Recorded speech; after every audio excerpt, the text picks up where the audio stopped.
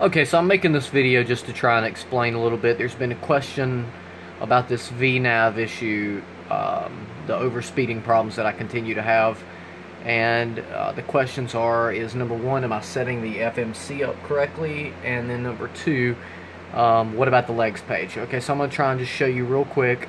I'm using my trusty little checklist here. We've got everything done.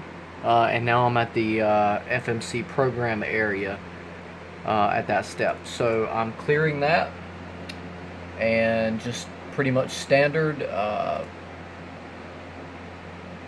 index page. I'm going to load the ATC route, which is my pre-programmed, default flight planner. I'm going to load it. So we're going from Manchester to Pittsburgh.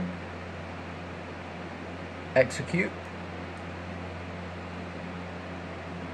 So you probably can't hear the sound, but the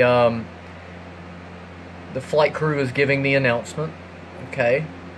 As you can see here, we're departing runway 35. So I'm going to go right here, or I'm sorry, right here to departure runway 35 and execute.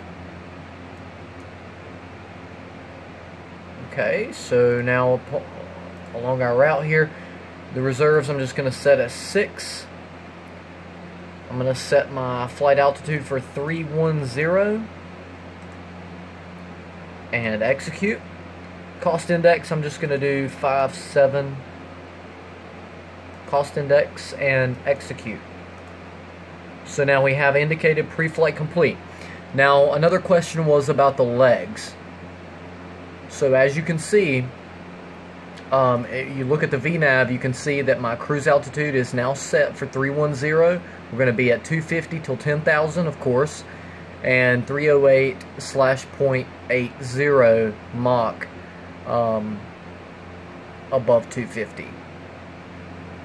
So looking at the legs page, you can see it's going to be 308, flight level 308, and as it goes above 29,500, it's going to switch to Mach, obviously, which is going to be 0.80. So as you can see here, the legs page indicate everything pretty much normal. I mean, it indicates exactly how the aircraft should perform. So, and also note that this is the quality wings right here, 1.3A alpha